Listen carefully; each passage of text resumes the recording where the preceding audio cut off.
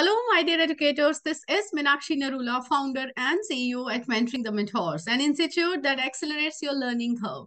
My lovely educator, let's talk about pre-service teacher education. We will discuss concept, nature, objectives, and scope of pre-service teacher education. Yes, what all courses we pursue before we actually take up teaching in the real classrooms as teachers, before we enter the teaching as a profession. So my lovely educators, different courses we pursue like B.Ed, Bachelors of Education, Masters of Education. We go ahead with the Diploma in Education, NTT, PTT, right? PPEd, Bachelor of Physical Education, Master of Physical Education, number of other courses are there that we pursue before we actually enter teaching as a profession, right? So my lovely educators, we will talk about these four topics: concept, nature, objectives, and scope. I mean, these are the subtopics that we'll talk about.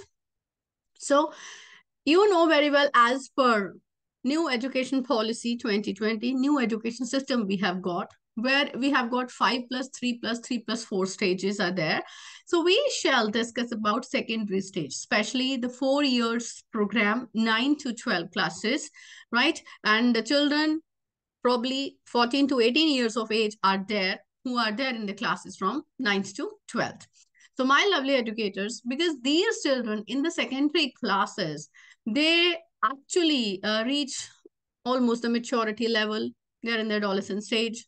The psychosocial makeup of the students, the curriculum requirements, it demands separate teacher education programs for all the stages, right? All the stages, I mean, teachers, they are required special kind of training, foundational, preparatory, middle, and secondary. But especially for this grade, we will be discussing this stage, secondary stage, right?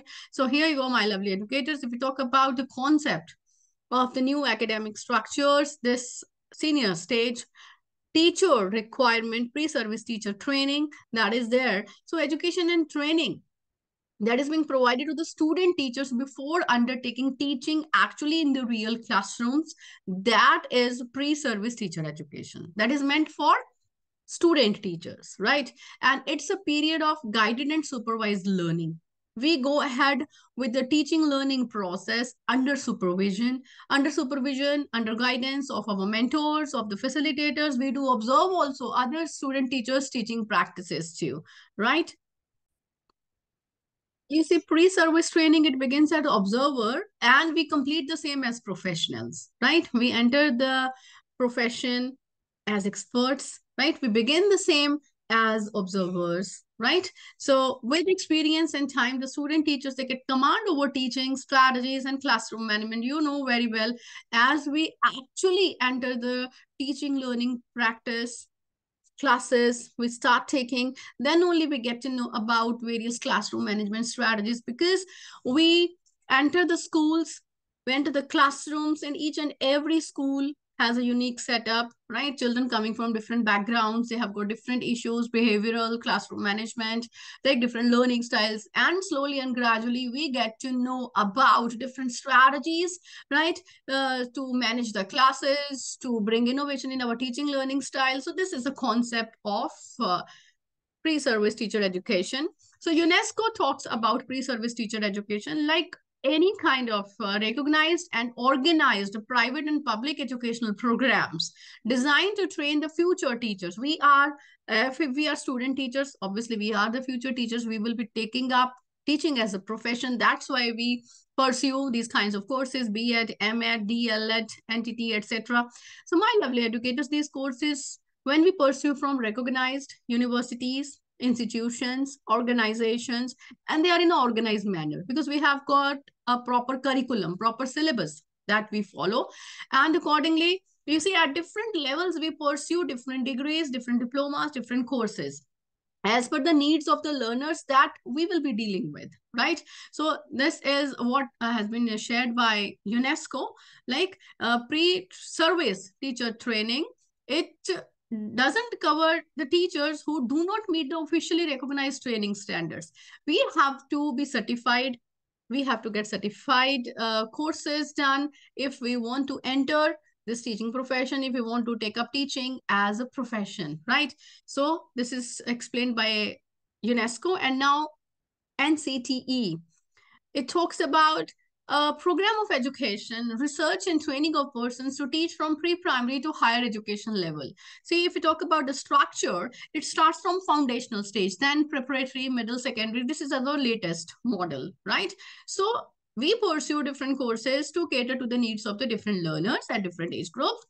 Goods Dictionary talks about all the formal, non-formal activities, experiences that help to qualify a person to assume responsibilities of a member of the educational profession or discharge his or her responsibilities more effectively, right? So you can make changes in that. You see, this is the definition that I have taken from Goods Dictionary. You know very well, everywhere the terminology that is being used, that is male dominant, he, his, man. So we have to change this terminology, these words, like we have to use gender neutral terms, okay, to discharge one's responsibilities more effectively. You can write like that. So you see, during this B.Ed program, M.Ed program, because I'm talking about that, so I will talk about again and again these programs only, because I will be covering this curriculum that is there in you will be studying under these programs. So formal and non-formal activities are there, different experiences are there. Like we study in the classroom also, we study various subjects, psychology, philosophy, school organization. We take up special teaching subjects also, special education too. We talk about gender education and different subjects we pursue. Like that is a formal transaction of syllabi that is going on in the classroom. And apart from its non-formal activities, we go ahead with the teaching, learning, model teaching also. We observe others lessons also, we discuss also, right? So accordingly, micro teaching lessons are also going on. So we learn about teaching learning process through various activities. Some are formal, some are informal also, right? So that together constitute a training for the teachers, right? So my lovely educators, we as will be talking about nature, scope, meaning and objectives. We have already discussed about the concept of teacher education, pre-service teacher education. Let us now discuss about the nature of pre-service teacher training. तो nature में क्या क्या चीजें आती हैं कि nature कैसा है, राइट हम जनरल टर्म्स पे भी बात करते हैं, नेचर कैसा है, कोई फ्लेक्सिबल है, कोई रिजिड है, कोई स्ट्रिक्ट है, कैसा है. तो इस प्री सर्विस टीचर ट्रेनिंग का जो नेचर है वो कैसा है, इसमें क्या क्या चीजें हम कवर करेंगे नेचर में, कि आई मीन ऑर्गेनाइज्ड है कि अनऑर्गेनाइज्ड है, कितने सिलेबस को, कितने करिकुलम को, कितने कोर्सेज को ये कवर करता है, एक स्टेज के बाद ये रुक जाता है या वो कंटिन्यूअस है. आई मीन इस तरीके के पॉइंट्स जो है वो इसमें डिस्कस करेंगे. सी there are a few points on the screen, we will talk about all those points. It is based on theories, principles and research. ऐसा नहीं है कि कुछ भी वेग है या something like that. Based on various theories given by एजुकेशनलिस्ट्स, different principles they have been given to us related to education, related to pedagogy, right, related to learning styles. You know very well, we talk about Bloom's taxonomy, we talk about multiple intelligences. There are a number of theories that have been given to us. So it is research based pre-service teacher training, right, because we keep on making changes into it, right? So based on the research, based on the needs of the learners. It has various aims and objectives. I have already discussed about aims and objectives in my previous video. I'll be sharing the link in the description box below. Please go through that also. Means pre-service teacher training, it has various aims and objectives, and it is organized and sequential. Nothing is unorganized. It is properly organized. Like I have already talked about, like अगर आपने छोटे बच्चों को पढ़ाना है, you have to go ahead with the foundational classes. You have to pursue the courses like NTT. Then again, for the preparatory stage, you have to go with the PTT, primary teachers training, and the other courses that are there, we need to pursue those kinds of courses, right? So this is properly organized and is sequential too, because you see, semester wise, maybe there are annual programs. Every year we need to go ahead with the different courses step by step. Like for example, we study with educational research, right? And then slowly and gradually go ahead with advanced educational research. So step by step we keep on moving ahead. That is sequential, that is organized, well defined, and it's broad and comprehensive too. It's not narrow. Like it is not only limited to a particular subject. For example, if I am pursuing B.Ed, suppose, as science teacher. So I will not only be talking about teaching of physical sciences, teaching of biological sciences, I will be learning about philosophy. I need to learn about psychology. I need to learn about school organization. I need to learn about arts integration. I need to learn about ICT and digital tools. So it is really very broad because I have to cater to the needs of the learner. So I need to study about different topics that are there. It is very, very broad and comprehensive. Different subjects they have been covered under this, right? So because I need to cater to the holistic development of the learner. So I first of all have to think about my holistic development as a teacher, right? So teacher, you see there's physical education also when we take a B.Ed, because we need to talk about health and physical education, work education programs are there, general studies are there. So we need to cater to these needs of the learners. So then it follows interdisciplinary approach. It is not focused on one particular subject. It's not narrow. We have already discussed about it, right? So it talks about the interdisciplinary approach. Got it? So like, for example, we integrate various disciplines. We are talking about English or maybe languages integration with sciences, language integration with social sciences, sciences and social sciences integration, arts integration with all, music integration is what with all, we talk about all those things. So that is interdisciplinary in nature. It's dynamic, it's flexible, it keeps on changing as per the needs of the learners, as per the changes in the society, as per the various outcomes that we receive from the research, right? And it is continuous in nature. It's not like that after completing maybe 1 year program, diploma, or maybe 2 year degree program, you think like it's over. Now you don't have to learn for the entire life till you will be taking teaching as a career, teaching as a profession. No, it's not like that. My lovely educators, we need to continue to learn, because you see children, like for example today's learners, 21st century learners, knowledge is just a click away. So gone are the days when teacher was considered as the embodiment of knowledge, and the students, they always look forward to the teachers if they wanted to have any kind of knowledge. Now their knowledge is everywhere, everywhere. Now we have to work as facilitators. Earlier it was teacher-centered education. Now we are fostering a learner-centered education in our classes. Competency-based education is there.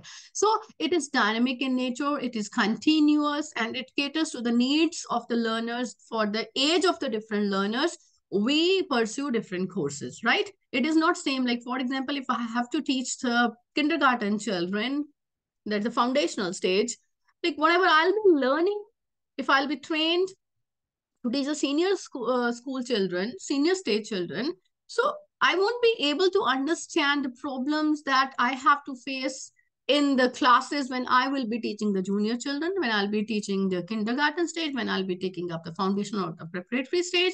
So we need to prepare the children accordingly, right? So now let's move ahead. Objectives of pre-service teacher training. What are the objectives? Lakshya kya hai pre-service teacher training? Okay, to provide teachers with knowledge, skills and values. Knowledge किस चीज का? Obviously curriculum तो हम graduation तक पढ़ के आते हैं, course curriculum. Like for example, if I have completed my BSc degree, medical stream, non-medical stream, किसी ने graduation किया है with humanities or commerce or whatever, जो हमने topics पढ़े हैं उसके ऊपर हमारा command है. But how to deliver this same subject matter का डिलीवरी कैसे किया जाएगा, that skills we need to enhance. And we also have to talk about different values, right? Values integration with the subject, and we also have to inculcate some values in us. You know very well, values, they're not taught, they're caught. We just catch the values, we follow them, we imbibe the values through our environments. We have to be the role models for the values, so that children, they'll be able to follow us and they'll be able to inculcate those kinds of values in themselves. And is or what else is objective is to know about assessment and evaluation. There are different forms of assessment. We talk about diagnostic assessment that we do in the classes, right? In the beginning, PK testing type. And then we go ahead with the formative assessment. That is a continuous process, goes on throughout the year, throughout. I mean, if I talk about a one academic year, if I talk about one particular class, that is continuous. And we need not to inform the students like you are going to go ahead with the formative assessment and all. And then is summative assessment, the year-end assessment, right? So that is also there. And then evaluation procedure. That is holistic 360-degree evaluation we talk about. To know about that also, what is 360-degree evaluation, what all topics, what all subjects, what all areas are being covered, how it is to be done. So that is the objective of pre-service teacher training, to know about child psychology, growth and development, to understand various pedagogies of teaching, methodologies of teaching, various strategies of teaching, lesson plan development, like what all points are there in a lesson planning. Like we talk about learning outcomes, we talk about learning objectives, methodology, like what will a teacher do in a lesson during the transaction of the lesson, what will be the role of the student, and how the reflection is to be done, reflection by the student, reflection by the teacher. So different things are there. We do not get to know during our graduation all those things. We learn about all those things during our pre-service teacher training, right? And we talk about innovative teaching strategies also, because we have got learners coming from different backgrounds with different learning styles. So we need to cater to each and every child's needs, right? For that, we need to come up with innovative ideas. Competency building, that is also required. We are talking about competency based education. We talk about different competencies in our learners. We talk about 21st century skills, critical thinking, communication, collaboration, creativity, innovation, right? Citizenship. I mean, this global citizenship we are talking about, knowing about different languages, multilingualism, right? Learner centered education. All these things, they are come under the objectives of pre-service teacher training. And Bloom's taxonomy, obviously moving ahead from remembering till the creation level, step by step, remembering, understanding, and then application, analyzing, evaluation, then coming to the creation level. So we get to know about all those things, how to frame the questions, item writing, multiple choice question, designing a question paper, like all those things, they are there in the pre-service teacher training. You can write all those things. Okay, when we talk about objectives of pre-service teacher training, you know very well, number of things you need to cover over there. And classroom management, most of the teachers, the student teachers, first of all, they find it challenging to take teaching in a classroom, right? For example, they don't have that much confidence. They are confident about the subject matter, but they're not confident enough to deliver the same in a manner so that each and every child understands the same. To face 35 to 40 students in a classroom coming from different backgrounds, coming with different previous knowledge, right? It's very difficult to take up that teaching learning process in the classes, right? So classroom management strategies, behavioral management, that also comes under objectives. Nowadays, the children, we not only use the chalk and board in our classes, we go ahead with various ICT tools, various digital tools, right? TLM, that is teaching learning material, various resources. I mean, we give a global exposure to our students, collaboration, right? So that is also required. That is also being studied under this objectives of pre-service teacher training. Knowing about the culture, you see, senior secondary stage we are talking about, 9 through 12. So these children, they should also know about the national integration, like you see, Desh Bhakti curriculum is there. They should know about patriotism, sustainable development, global goals at the global level, cultural awareness. They should know and they should appreciate the culture of each other. So that's also required. That also comes under objectives of pre-service teacher training. Now, coming to the last topic that we'll be discussing today, scope of pre-service teacher training.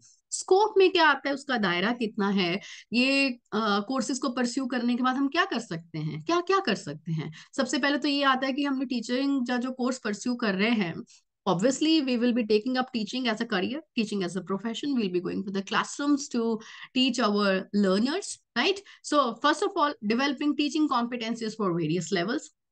different levels के लिए हम different courses, diploma या degree courses pursue करते हैं. So we become ready for teaching. We become certified for teaching, right? So that is the one thing that we have to do. Obviously, we have to do something for earning bread and butter, right? For teaching, we will be taking up as a profession for that.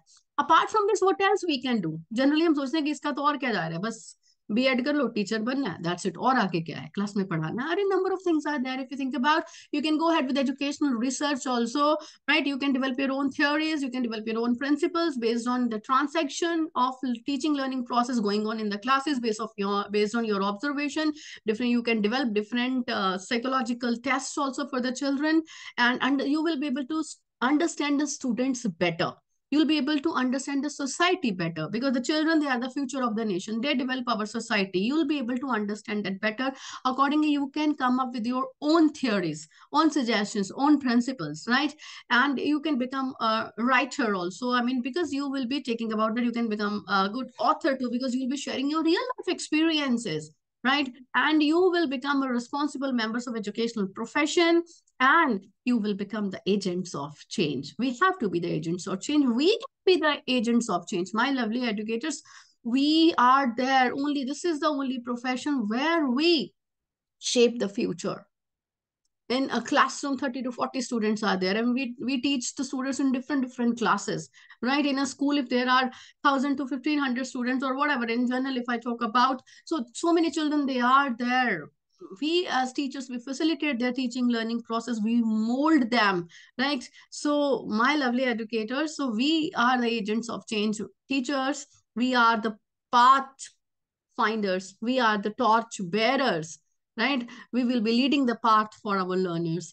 We that also enhances, you see, fosters self learning. Also self learning for us and for the children as well. We need to explore a lot. We need not to limit ourselves to a particular course, particular book that we will be studying, right? Under the course curriculum, we have to go ahead, we have to explore the world. And it also paves the way for analytical study of child psychology. We can bring innovations in pedagogy. See, every day we get to know about different pedagogical strategies and all that we are using in our classes. You can explore my channel too, or a number of strategies that we go ahead. Nowadays, we have been talking about multilingualism, visible thinking routines, arts integration, toy-based pedagogy. So there are a number of innovations are there. You can also bring some kind of different innovation in pedagogy, and we will be able to understand intricacies of profession, and we'll be ready to face the challenges. What kind of challenges? Obviously, number of challenges will be there in a classroom when we pursue these kinds of courses, and when we take up teaching as a profession in the real life. So my lovely educators, that's all for today, and we will be talking about more such topics. For that, stay tuned, subscribe to my channel, and don't forget to give your valuable feedback in the comment section below. You can also explore our website consultforacademics.in if you want to know about more resources. You can download various resources from there. Thank you all of you. Have a nice day. From Meenakshi Narula at Mentoring the Mentors.